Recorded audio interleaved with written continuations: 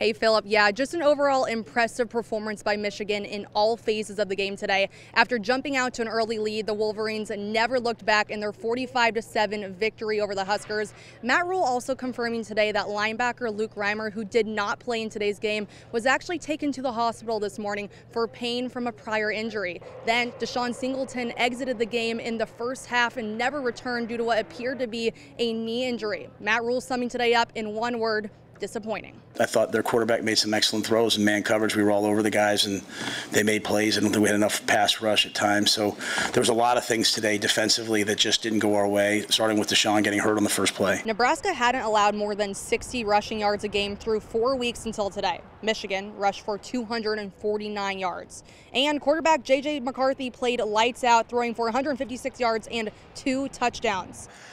That wasn't the defense that I know out there. That wasn't us. We did not play our game. I think it was just a lot of missed assignments, guys not being in the right gap. I'm there included. Sometimes I'm not in my gap, or I'm not supposed to gap and a half and make the play. So I think it just comes down to technique, and like I said, guys are kind of let the moment get too big for us. Nebraska quarterback Heinrich-Haarberg completed 14 of 25 passes for 199 yards today. That's his best outing on the season, but it wasn't enough to combat the Wolverines. My first loss as a starting quarterback. I think moving forward, we've been on a high the last 2 weeks. I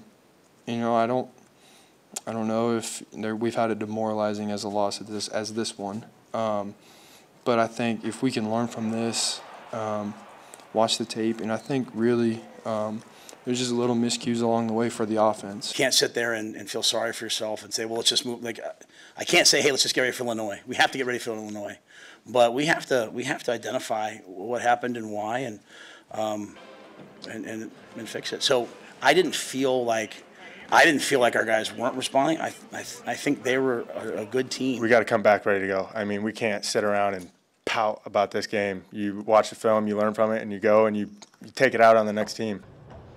And the difficult Big Ten test continues as Nebraska has a short week hitting the road to face Illinois on Friday.